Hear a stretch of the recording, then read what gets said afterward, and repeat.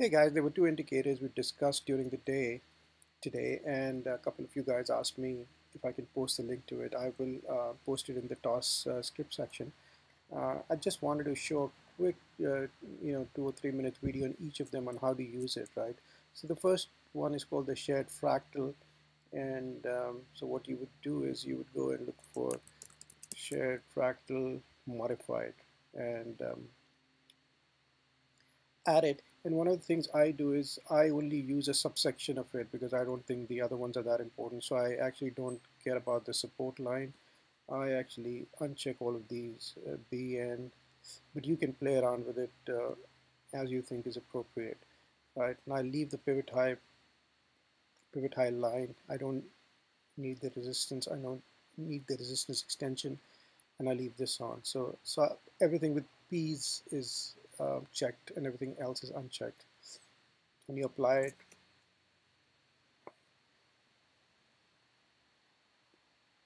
and hit OK button, right? So this is what you get. In essence, you don't have to worry about drawing the automatic, support and resistance points. It'll automatically put in the values of pivot highs and pivot lows for you.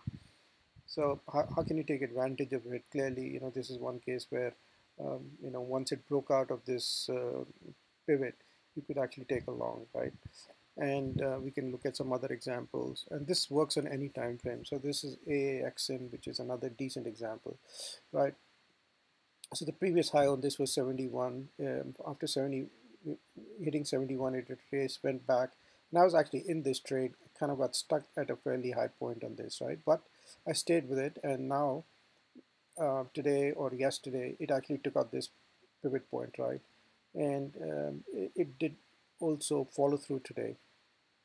And so the purple lines obviously are the the standard channels on it. So that just helps you with projections, and you can project it going to at least 77, at least from how I read it.